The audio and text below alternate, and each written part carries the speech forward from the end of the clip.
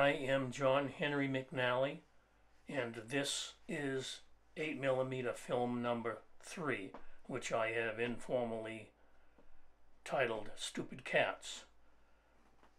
This was taken at my mother and father's home on Frying Pan Lane in Stratham, New Hampshire, and these were obviously a couple of cats we had at the time.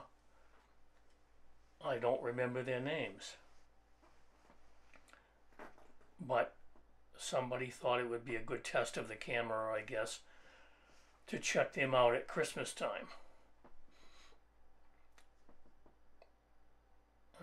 That one blends in nicely. I think that fellow on the right is an old friend of mine, Raymond Hersey, and that's my mother, Beatrice McNally, not the cat.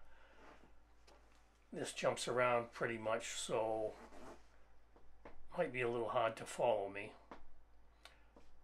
And the cats are deciding who's dominant, I guess, and which one gets to rip the Christmas tree down.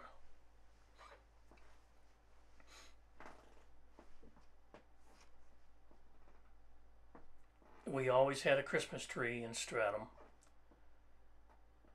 and we all looked forward to going over there on Christmas Day. All the families would get together and enjoy my mother and father's hospitality.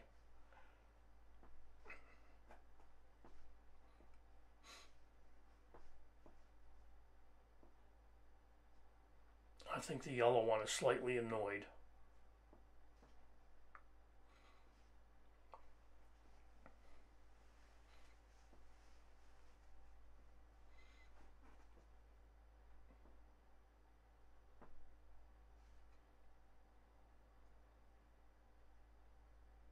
Alright, here we go on to something else.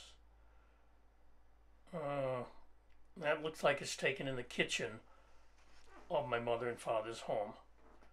Again, it features the stupid cats. That's an old heater outlet that used to be in our kitchen area, and the refrigerator is on the left.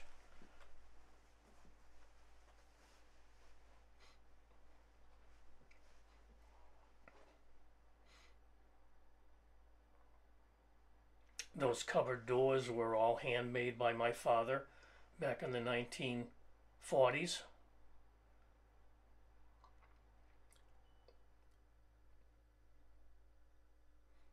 And he used to keep them in shape by putting linseed oil on them.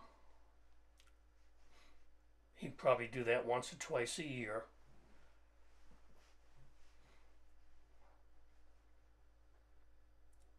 My father was Everett W. McNally Sr. Okay, and there he is. There's my dad. Looks like he's a little leery of being filmed, and that's me as a younger fella, before I realized that smoking stunted my growth. Probably thought I was cool at the time. This must be a gift from my dad.